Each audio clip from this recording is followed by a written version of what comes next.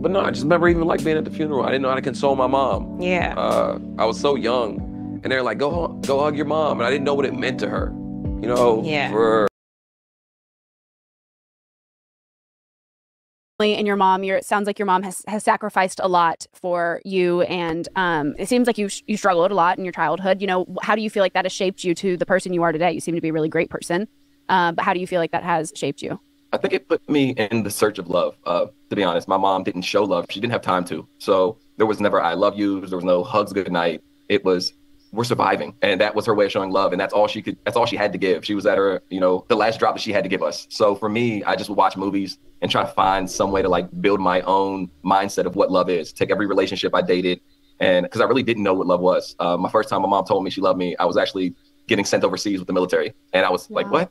So I'm on this airplane and I'm thinking the whole time, like, damn, my mom just said she loves me. Very strange. Wow. Hey guys, welcome to Little Black Book 91. You know, it's that time again. As your favorite dating and relationship coach, breaking down another one of these videos. Is Tyler a victim, or is he one of those villains of The Love Is Blind Season 7? Now, I think partly he is a victim for the kid's situation that he brought up very, very late in the show to Ashley. But I do want to talk about a little bit something else. Attachment styles. I talk about this all the time in regards to different contestants on different TV shows, and Tyler is no different. He is of, I believe, the avoidant attachment style, and I'm going to play some clips for you to be able to see that. I think whenever we're talking about people on these reality TV shows, we must understand that people, their childhood actually impacts the way they're going to have adult relationships. Now, we see he's had some situations with some children, which again, if you link it back to the pod situation, you actually mentioned about how, the family aspect, he always wanted a big family. Well, he's got one. He's never told her. But going back to attachment styles, we're seeing how Tyler interacts, or how he shows up. He spoke about how his mother never said I love you until he was heading off to military. What does that do to a young child? I can tell you. Well, that will put the child in a particular place of survival mode where their emotional needs are more than likely not being met. If the mother is not saying I love you, more than likely she's also not catering for the emotional needs. You heard him say also as well that they were a lot of times in survival mode, which is totally understandable, because many of us as black people who live on a breadline financially, especially those who are coming from Africa or Caribbean, coming to another continent, they are suffering from the effects of trying to assimilate into a world which is racist, and into a world where they're financially probably going to be behind in order to try and make it in this world, right? And what can end up happening is that parents can end up neglecting the emotional needs of that child. They'll tell you, go to school, get an education, you got food in your tummy, you got clothes on your back, and you got a roof over your head. What more can you ask for? And what they don't realize is, by them not showing the emotional capacity to to cater for your emotional needs, they actually stunt the emotional growth of the individual and the child. And what it can do is it sends that child oftentimes into an avoidance spell. What that means is that the child will end up being in a place where they tend to try to separate themselves from very tight-knit, close emotional connections. And there is 4 actually attachment styles that was mentioned by John Bowlby, the British psychologist, and Mary Ainsworth. We're going to deal specifically with the avoidant attachment today.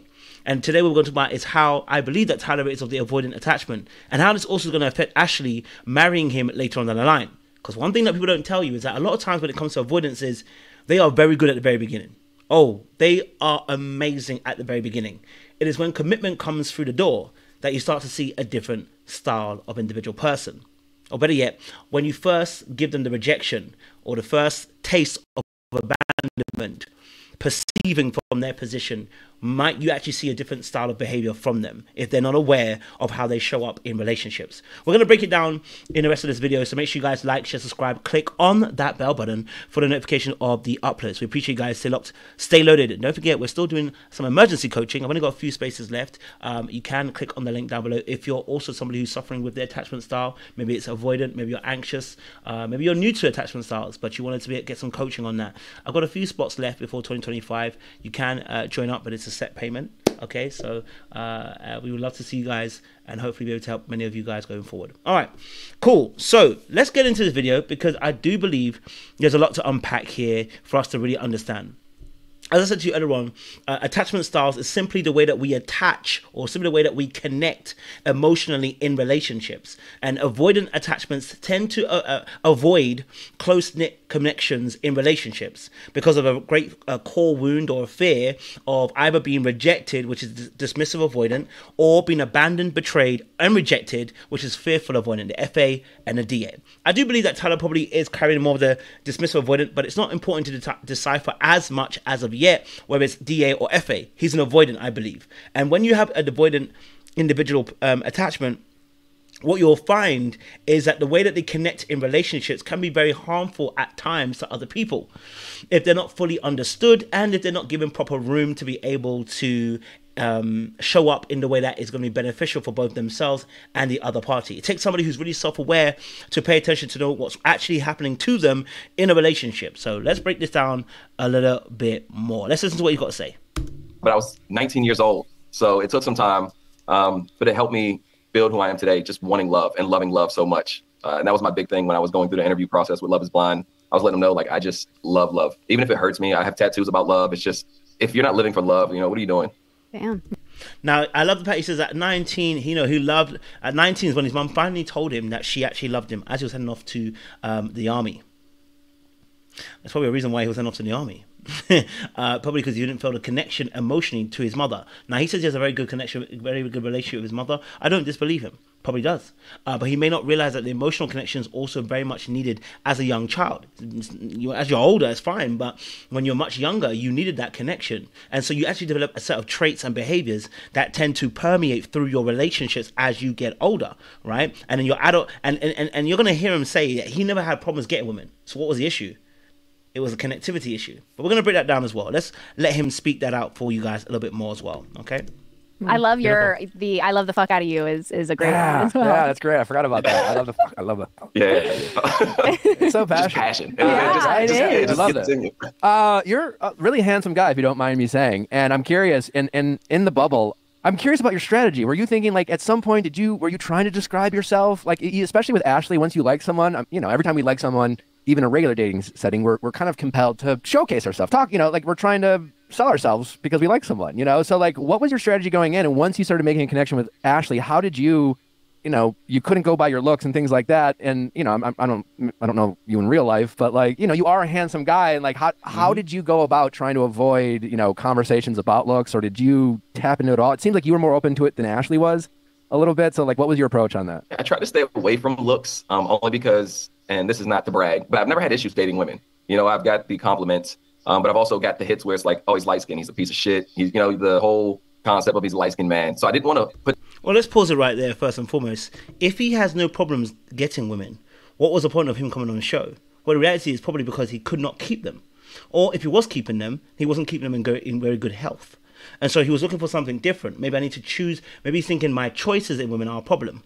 What he doesn't realize is it's usually the fact that your filter system is incorrectly put together due to your experiences. If you go much earlier in the video, which I'll go back a little bit for you guys, you would have heard him say that, in relationships, the way that he was doing it, he had to figure out what love was. Well, if you have to figure that out, the problem is that you're going to pick up a lot of different ideas on what love is. The fantastical idea, which is why he loves love, because he's picked up a lot of fantastical ideas, which the world will teach you about what love actually is. But when it comes down to the crux of it, it comes very difficult, because love really is a painful thing. In fact, love is sacrifice. Love is death. Love is it's protection, it's provision, it is priestlyhood, right? It is kingship, but it's also responsibility as well as also being a part of leadership, right? And so there's a whole bunch of words we can attach to love and different concepts. But the reality of the situation is when you haven't seen that in your when you haven't seen that in your childhood, it does become very difficult then to replicate outside of what you have witnessed and experienced in a healthy manner in a relationship, because you haven't witnessed it. So you have to, because you haven't experienced it. So you have to kind of then base your ideas on what you've seen from other relationships or other experiences that you've put into when you got older. And then you then kind of take that and put it into a relationship. The trouble with that is that the programming that you had as a child is so strong. The Bible says faith cometh by hearing the word of God. The way that you walk, the Bible says you walk by faith, not by sight. The way that you walk, it is based upon what you've heard. What you heard really means what you've seen, what you've heard, what you've understood. And so in life, when you are placed with these experiences of how to deal with love, due to the social engineering that he's had and the survival mechanisms he's probably had to put in place in order to survive life, with a mother who couldn't tell him that she loved him from young, how he couldn't console his mother when he couldn't console his mother and did not know how to when his mother's mother passed away and was not sure how to deal with it. Okay, knowing that his mom was on the run, basically on the run, or almost having to leave her own family in order to look after him. Was there resentment from the mother? Was there any anger from the mother towards him? We don't know yet. And probably it plays a role in the way that she actually governed and she stewarded her 3 children, right? And so what you'll realize is a lot of those traits will actually be seeped into the way he behaves. So yeah, he had no problem getting them because he's a good looking man. He's very attractive on the outer shell, but keeping someone requires maintenance, but it also requires you to be able to have a good balance of being able to give and to take. And one thing about dismissive avoidance, specifically avoidance, I should say, is that it's an unbalanced equation when it comes to giving and taking. Why? Because they fear that when they give too much, they'll be too vulnerable. But they also take too much sometimes, not realizing that they are asking so much of you and pulling out so much of you, right? So again, talking about dismissive avoidance, they're literally people who fear being rejected and will look to avoid and dismiss how they feel towards intimacy and emotions.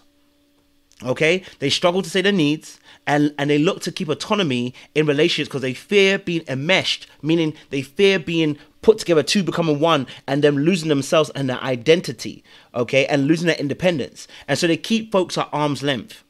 Okay, now again, avoidance tend to do this because, again, like I said, they don't want to lose themselves and their identity, and because of their fear of being rejected or abandoned. So how does this affect a relationship? How does Ashley come into this? Well, the reality of the situation is, why would somebody want to date somebody who's dismissive? Well, the reality of the situation is there's 2 things that usually happen. Number one is that the dismissive, avoidant person, or even just to say avoidant person in general, presents this beautiful, eloquent imagery at the beginning. I'm going to talk from 2 perspectives. Fearful avoidant, dismissive avoidant. If you're aware of these attachment styles, fantastic. If you're not, kind of get with it. So the fearful avoidant, I believe, starts off from a beautiful headspace. The fearful avoidant will start with I need to put on a performance. They're not saying this to themselves. This is what's going on. I need to put on a performance. I need to put on a mask. I need to perform. I need to be of service, of use. I need to show my best foot forward by being perfect. Okay, and what ends up happening is the fearful avoidant starts off in a headspace. So it's very calculated on the fearful avoidance part. They're not trying to manipulate you per se. They just don't want to be rejected and they don't want to be abandoned. And so they're putting on their best performance. Okay, then we have the dismissive avoidant person, right? Both again are avoidance, but come from different spectrums. The dismissive avoidant will start off with a heart space. This is where he is. As you heard him say, I got so much love to give. Da, da, da, da, da, da. They start from a heart space where they're very open, they are willing participants, they are wanting to do, they are energized, they're all encompassing. And you can see energy from the beginning, right? Very much energy from the beginning. And something's going to happen. Usually it is commitment or a fear starts to arise because they're starting to have to commit or they feel like they're going to be trapped in a relationship. And what ends up happening is a role reversal, or I can say a switch. The FA, fearful avoidant, goes into a heart space. But because the FA, the fearful avoidant, doesn't always know how to label their emotions, they become dysregulated. The dysregulation leads to hot and cold behaviors that tend to then show up in a relationship. And you're like, where did you go? You were on me, you were consistent, you were loving, you were talkative, you were everything I was looking at. And suddenly, now I'm not seeing that anymore.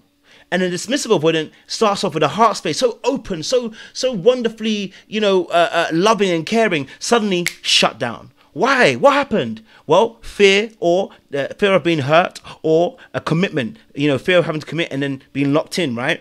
They start realizing, they start operating from a headspace. Now they start floor finding. Okay, you got this floor, this floor, this floor. And suddenly they go, okay, I'm using that to back away. Right? And they start distancing themselves. They start stonewalling. They start gaslighting. No, not always gaslighting, but I say, but, stonewalling. They start emotionally distancing themselves. They shut down. They become conflict avoidant. Suddenly it's all a problem. Right? Because now they're operating from a head space, not a what? Heart space. Why? Because it's fearful, it's very scary, sorry, to operate from a heart space now, because if I leave my heart on the line, I could get hurt. But if I operate from a headspace, I'm calculated. I know how to move. The DA and the FA switch positions. But because both of them don't practice those positions, because you need a good balance of being in your head, as well using the logic or using the mind, as well as also the heart, you need a balance. But neither party is balanced. That's why we call them insecure attachments. And so when they get into a relationship like Tyler is, he'll tell you at first he loves you and it's all Who is this man? And you might get that man for about 6 to 8 months, maybe a year or so. Honeymoon, let's call it honeymoon phase, 2 years max. When suddenly it all goes, whoom, it goes dark. This man that was so perfectly, so handsome, so nice, so loving, so caring, he suddenly is not aware, and I call it the kill switch. There's a kill switch that switches on. And suddenly, fear. And the fear overtakes actually now all the actions. And he's living up here. And so, it's all because, as a child, the child was neglected emotionally.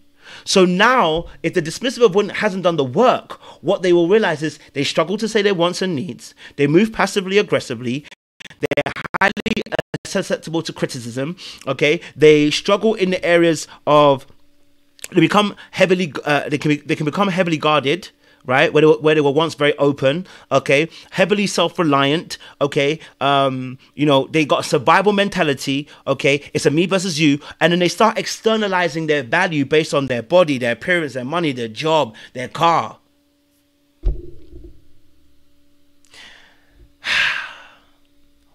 And when they start feeling like they're being enmeshed, when they feel like they're losing their individuality and their identity, woo, baby, the fight back is crazy. Okay, they will start emotionally distancing. How does this play a part in Ashley and his relationship? We know that. It looks like going on Ashley's page. I just went on her page not long ago. It looks like they're still together. Okay, all right, and for now, that's her man. Okay, and it seems good right now. I'm not saying it's going to fail. I'm saying if there is not work being done, his true identity, which is still wounded, will come to the foreground if work has not been done. Because the pain that he's felt in childhood, the wound, hasn't closed until we begin to heal. Time isn't going to heal those wounds. Us actively sewing the hole in our heart is where we get to start seeing change and healing. Right? So that's very important. And like I said, he didn't know what love was because he was never taught it, right? As we hear. Someone to be there.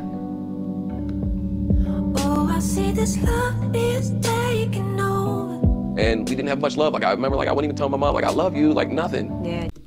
See, so I'm gonna tell you this from a person who's also a recovering DA and is becoming more secure. The hardest thing is also being vulnerable, and it's not at the beginning. Usually, it's not at the beginning. It is 6 months in, 12 months in. Okay, where you get hurt by something, or let's say Ashley does something and it could be inconspicuous. She cuts him a few times, or she says something a bit too sharp, or she says something too loud, or just says something that's going to hurt his feelings. If he's not well versed and practiced, what you're going to find is that's going to come out later on. He's going to start emotionally distancing, and she'll just wonder what's happening. Why is he suddenly just distancing himself all the time, right? And again, until you call him out and say, listen, I don't want the relationship to go that way. I care about you, I love you, and I want this to work, but I see you distancing yourself. What's the issue? A lot of dismissive avoidants don't believe that people actually care about them, because a lot of times their parents didn't care about them emotionally. So they don't feel that people care about their emotional well-being. And so they feel weak and they feel vulnerable showing emotion because they weren't meant to show emotion when they were younger. So it feels like they're being manipulated and attacked by their own emotions. And whatever you reject, you repel. And so in actual fact, what's happening is they are abandoning and rejecting themselves, and whatever you reject becomes ugly. And so what ends up happening is they repel it, and as they repel it, if you're not authentically accepting you, the other party too will also reject you. How can I not, when you've rejected it first? And you're telling me and you're showing me through actions, I should also reject that. Your inability to be open and being vulnerable with your own emotions is going to cause me to also want to be not accepting of your emotions. You're not accepting of it. It takes a very strong person, a very caring, empathetic person who can really bypass that.